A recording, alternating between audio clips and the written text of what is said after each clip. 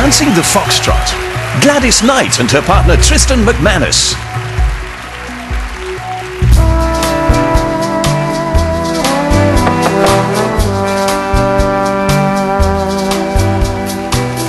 Cupid, draw back your bow and let your arrow go straight to my lover's heart for me, for me.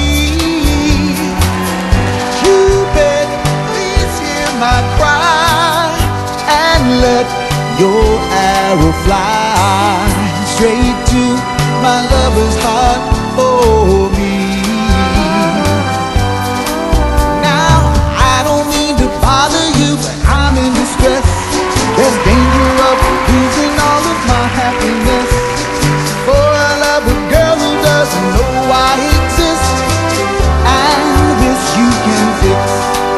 So, Cupid, please hear my cry and let your arrow fly straight to my lover's heart for me.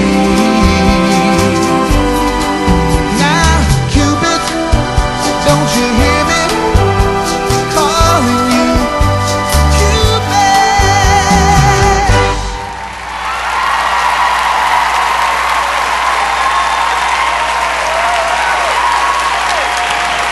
And Tristan McManus.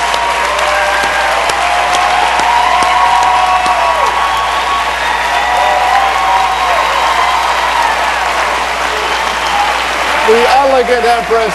Hello. Beautiful. What's up with you, Tom? What? What's up with you? Let's see what they have to say. Carrie Ann? Last week, I noticed your frame was a little out of whack. I saw the improvement this week. Your frame was elegant, you were uplifted, and it was just beautiful, and movement just going from... You dance like you sing. It's sensuous and soulful and rich and divine. I loved it. All right, Len. Well, I've got to say, Gladys, and please, you and I are the same age. Don't say anything, Tom. I know I look older.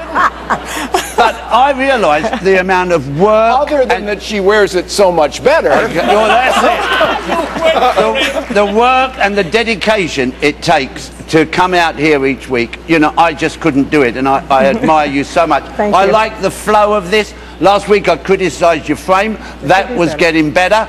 I've been really nice to you. Can I please be a pip? Yes! You wear them out.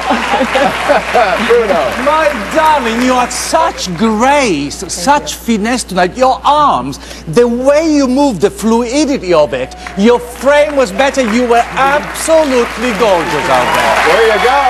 Raves all around. Gladys and Tristan will get their scores after the break, and then this revealing night continues.